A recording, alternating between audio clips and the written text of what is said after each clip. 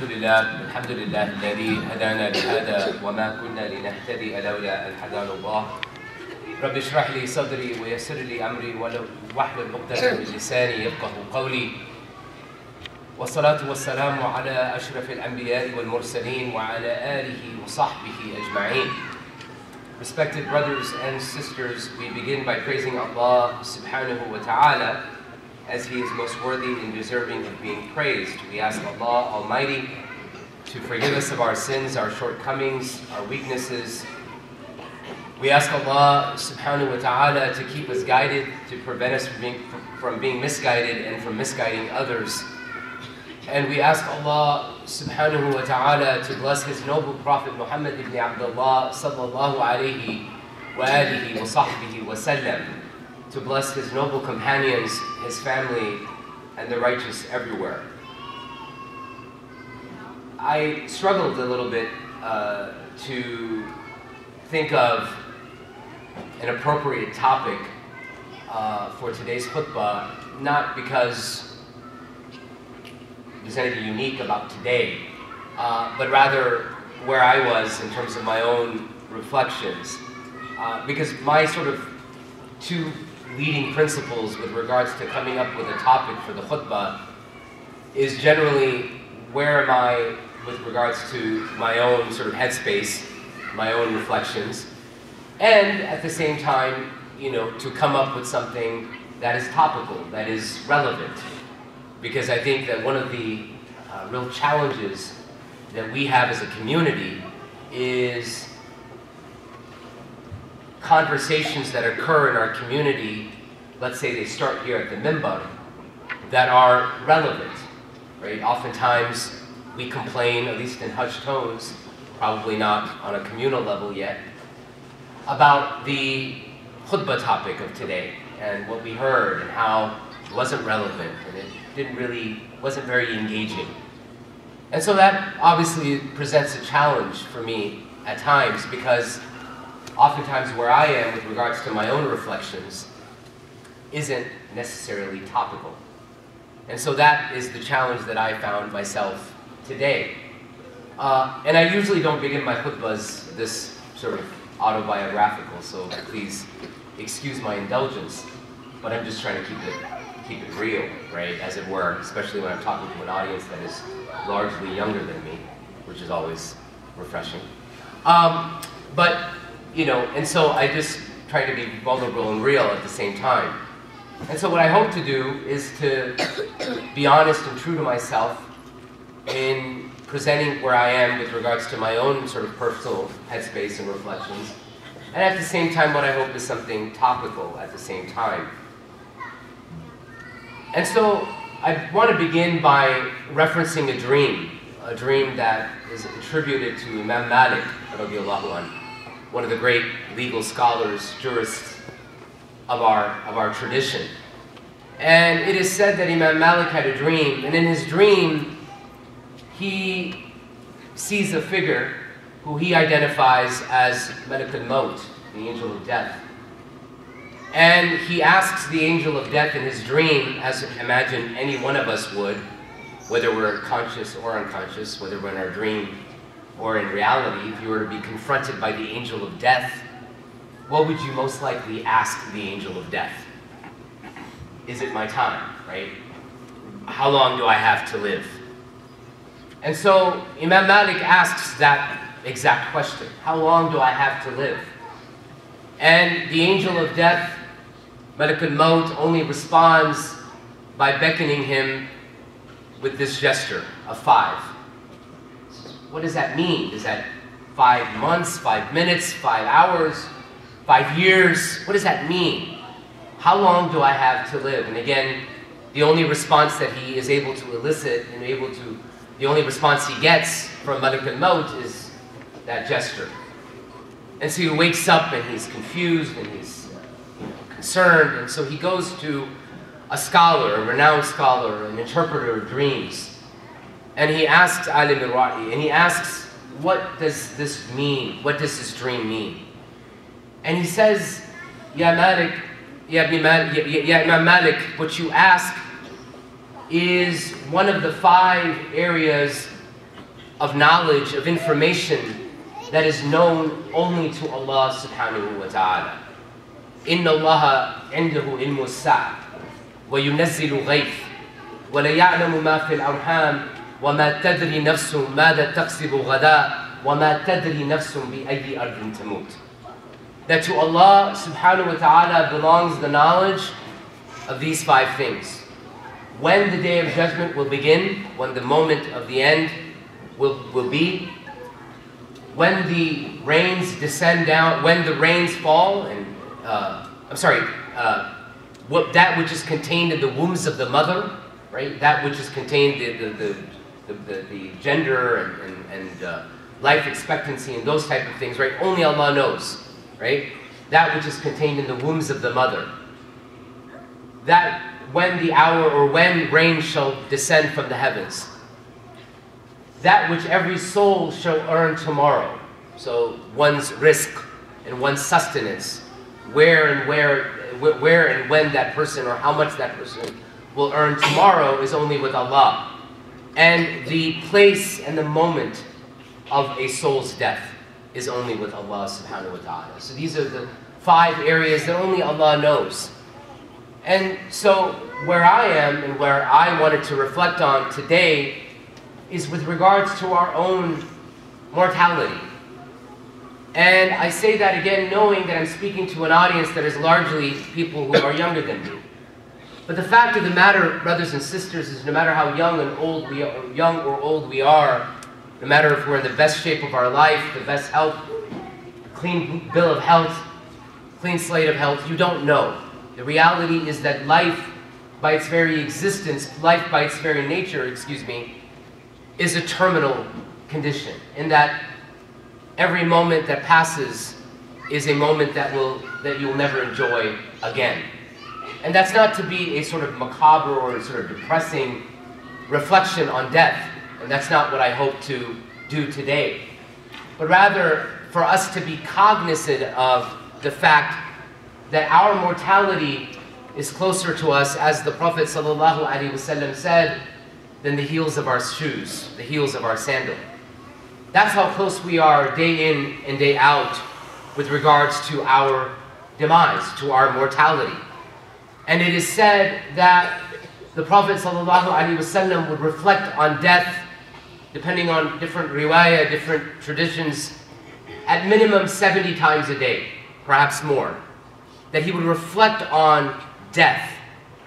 And I would submit to you, brothers and sisters, that that reflection was not a reflection to be morose or depressing, right? It wasn't a bleak outlook on the part of the Prophet ﷺ.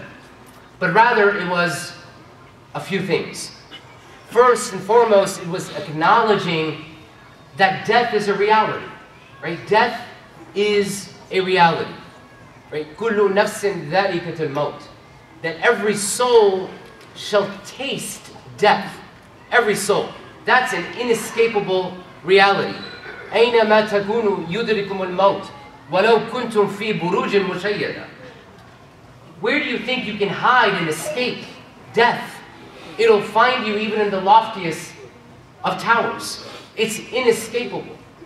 The Prophet ﷺ, he once said something very, very profound, and everything the Prophet ﷺ tells us is profound. But he said, وَمَا يُدْرِكَ لَعَلَّ السَّاعَةَ تَكُونُ قَرِيبًا. What will make you realize, what will make you be conscious of the fact that death is near? But before I reflect on that prophetic tradition, I want us to pause and take a moment to reflect on the sort of theological sensibilities of those around him. That is, who the Prophet ﷺ was speaking to, his community that he was addressing, their theology, their outlook with regards to God and the afterlife.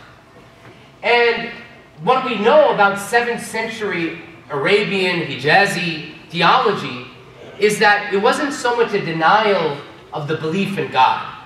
They had a belief in God. Even in spite of their paganism, they believed in a supreme being, a God, right? And so when we think about the theology of the time, it wasn't a denial or rejection of the fact that God exists.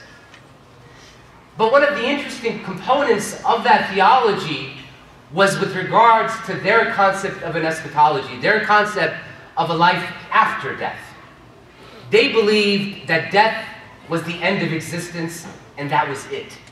That was it. That was the end of your legacy, and the only way that you were forgotten is if your children and offspring and your tribe didn't venerate you and celebrate you after death. That's how you were forgotten, and you went into oblivion. But there was no concept of a life hereafter. There was no concept of an akhirah, where every soul is held accountable for their actions, or where, based upon how they lived their lives in the hayat dunya, in the life of this world, they would be judged accordingly, and according to that, they would be either afforded bliss, i.e. paradise, Jannah, or Jahannam, the hellfire. That was the component of the theology that they struggled with, or they lacked.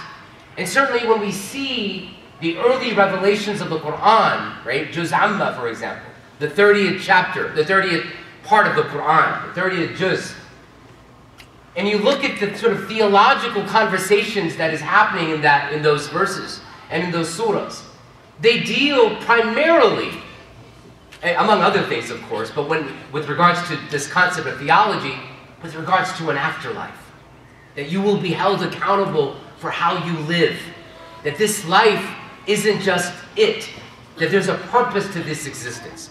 And the purpose of this existence is that your akhirah, your life hereafter, is predicated upon it. That is to say that the life hereafter is based on how you live this life. They're directly related, that correlation. And so that was the sort of backdrop of the people that the Prophet ﷺ was engaging. And that's why he says, وَمَا يُدْرِكَ لَعَلَّ السَّاعَةَ تَكُونُ قَرِيبًا. What will make you realize that the moment of your end is near? Now you can interpret that to say that the Day of Judgment is near.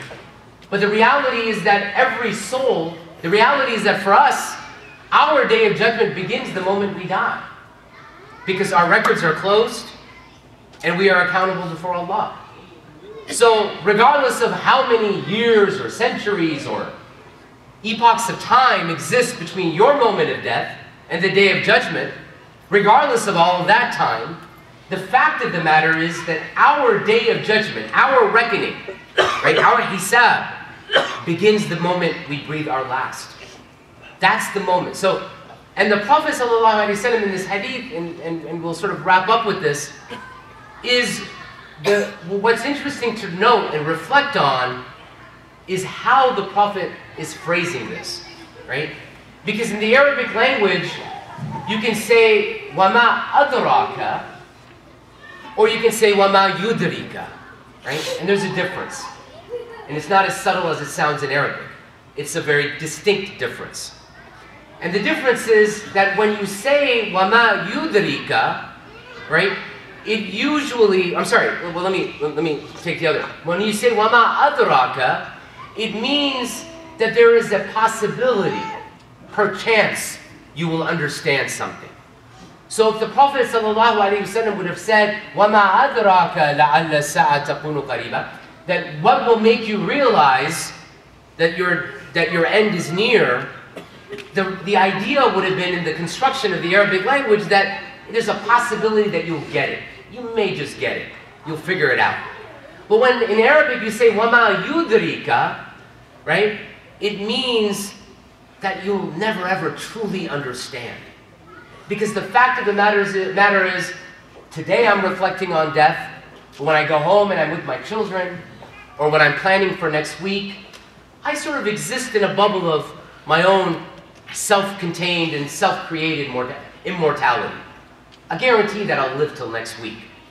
I guarantee that I'll still be here next year to plan for my daughter's 10th birthday. Whatever. I mean, just give you an example, right? Birthday parties are haram, you know. I'm just throwing an example. Sorry.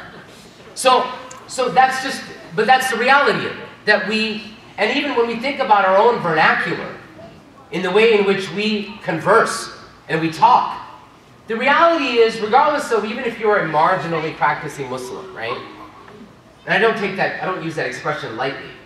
The fact is, your language is generally peppered with what? Inshallah, mashallah, alhamdulillah, God willing, this will happen, praise be God, praise be to God, in the name of God, and so on. That's just the way we've constructed our vernacular, the way we speak, right? Regardless of how, quote unquote, practicing we are, or what have you. So our culture is sort of infused, alhamdulillah, praise be to God, that that's the case, that our culture is infused with often remembering God, right? Whether we're conscious of it or not. But the reality is that the remembrance of death is not only something that is not part of our vernacular, it's in fact something that we shy away from. It's not regarded as good, polite dinner conversation to talk about death, right? I'll say this very story, and again, my khutbahs are never this autobiographical. I don't know why I'm in this space today, but if you, again, indulge me. I was probably 21 years old, maybe 20. And this is back in the day, you had Mina and Muslim Youth of North America, which was a subset of ISNA and so on. Anyway, long story short, we're at this Mina conference, right? It was a big conference, and I was sort of the what do you call it, opening act to the headlining speaker. And at that time, the headlining speaker was someone I had never heard of. Maybe you've heard of him, Sheikh Hamza Yusuf. At that time, I'm talking, again, I'm dating myself, circa 1995, who's this young imam? May Allah always keep him young and preserve him. Hafidullah. But at that time, certainly, young, sort of white, hip, convert imam from California who talks about the great weather out in the Bay Area. This is Dallas, by the way, circa 1995. And we were asked to, it was a Mina conference going on, but at the same time a family approached some of the Mina organizers and they asked us to give a speech at a graduation event. So they pulled whatever speakers they could, and somehow Sheikh Hamza got dragged into that. And I did. So at the graduation speech, this is a young man's graduating high school. God bless him. Pray that he went on to beautiful things. The topic I chose was about reflecting on death. And so after I got done with my labored conversation and talk, Sheikh Hamza gets up there, and the first thing Sheikh Hamza says is, he says, well, now that you've lost your appetites, let me kind of, and then he had his beautiful reflections. But anyway, talking about death is certainly not seen as polite dinner conversation, right? In fact, even in our Western vernacular, the way we speak, there's almost these clever euphemisms people use, right? Person dies, you say that person kicked the bucket. He bought the farm, right? He's fertilizing daffodils. I mean, that might be not one you've heard of, but whatever. These are common euphemistic expressions people use when we talk about death, because nobody wants to talk about death. It's not pleasant. And yet we know from our tradition that the Prophet ﷺ reflected on death at minimum 70 times a day. And as I said at the very outset, brothers and sisters, that I would submit to you that that reflection of death was not a depressing, morose reflection on death, but rather the Prophet ﷺ was teaching us that by reflecting on death, we would enhance our lives. And what I mean by that is, if you imagined that every moment that you lived was your last, that when you left to work this morning was the last time you would see your wife, or the last time you would be with your children, or that when you left your parents this morning, when we went off to school, that was the last time you would ever see them, would you be worried about the fact that the coffee wasn't strong enough? Would you be complaining that it was eggs for breakfast instead of French toast? Would you argue about the fact that the laundry wasn't put away the night before? And I'm not saying these things aren't important. They are in their own ways, right? I like laundry being put away. But the fact is that when we reflect on death, or when we think about the fact that our daily interactions with our spouses, with our parents, with our children, with our brothers and sisters in our community, could truly be the very last moment you have with that person, that would enhance those, that reflection would enhance those relationships. What kind of a relationship would you have with your wife, with your children, with your parents, with your community members, if you realize or reflected for a moment that that could be the last time you ever saw that person, right? The last time you ever saw that person. And I say that also not only to be mindful of how we would interact with others, but imagine how we would interact with Allah, with God. Imagine if you knew that the prayer you're about to pray right now, shortly, very shortly, I know people are getting restless, we're past 4 o'clock, I'll wrap. That could be our very last prayer. What would be the quality of that prayer? What would be the reflection, the khushu'ah, the contemplation within that prayer, right? Imagine. Imagine if you knew that this weekend when you fast, this is the topical part, you fasted the 10th of Muharram, right? Fast of Muharram. And you realize that that might be the very last time you ever fast. Imagine the quality of that day and how you would spend that day, right? You would live each moment to its absolute fullest. And finally, brothers and sisters, I submit to you that the Prophet ﷺ called upon us, exemplified this reflection of death and one's mortality, not only to enhance our lives, but also to be mindful of our legacy, of what we leave behind. Because the fact of the matter is, as one of my teachers likes to say, none of us are getting out of here alive, and none of us are going to get away with anything. And what he means by that is none of us are leaving this earthly existence alive. We're all going to die.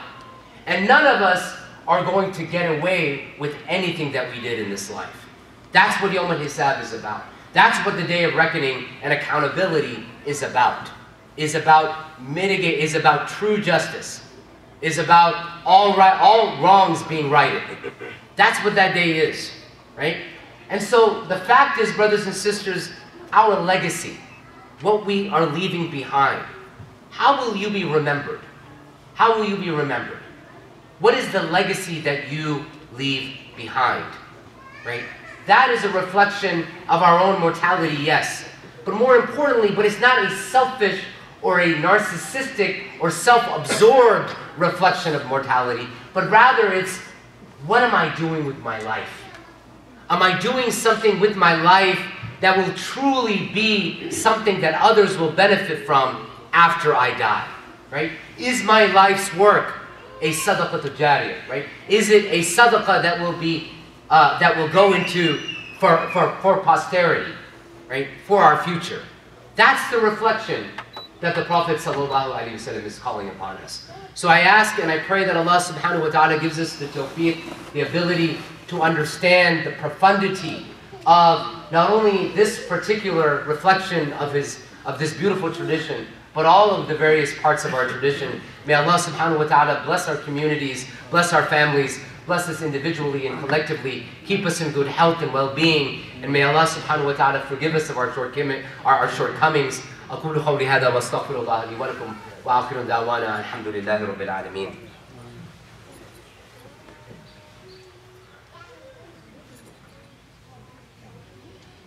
إن الحمد لله نحمده ونستعينه ونستغفره ونعوذ بالله من شرور أنفسنا ومن سيئات أعمالنا من يهده الله فلا مضل له ومن يضلل فلا هادي له وأشهد أن لا إله إلا الله وحده لا شريك له وأشهد أن محمدا عبده ورسوله صلى الله عليه وآله وصحبه وسلم.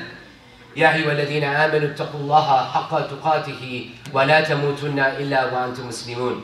يا أيها الناس اتقوا ربكم الذي خلقكم من نفس واحدة وخلق منها زوجها وبث منهما رجالا كثيرا ونساء واتقوا الله الذي تساءلون به والأرحام إن الله كان عليكم رقيبا. يا أيها الذين آمنوا اتقوا الله وقولوا قولا سديدا يصلح لكم أعمالكم ويغفر لكم ذنوبكم ومن يطع الله ورسوله فقد فاز فوزا عظيما. أما بعد، إن الله وملائكته يصلون على النبي يا أيها الذين آمنوا صلوا عليه وسلموا تسليما. اللهم صل على سيدنا محمد وعلى آل سيدنا محمد وبارك وسلم. ربنا لا تؤاخذنا إن نسينا أو أخطأنا. ربنا ولا تحمل علينا إصرا كما حملته على الذين من قبلنا. ربنا ولا تحملنا ما لا طاقة لنا به واعف عنا واغفر لنا وارحمنا، أنت مولانا فانصرنا على القوم الكافرين. يا مقلب القلوب ثبت قلوبنا على دينك. يا مقلب القلوب ثبت قلوبنا على دينك. سبحان ربك رب العزة عما يصفون والسلام على المرسلين والحمد لله رب العالمين وأقيموا الصلاة.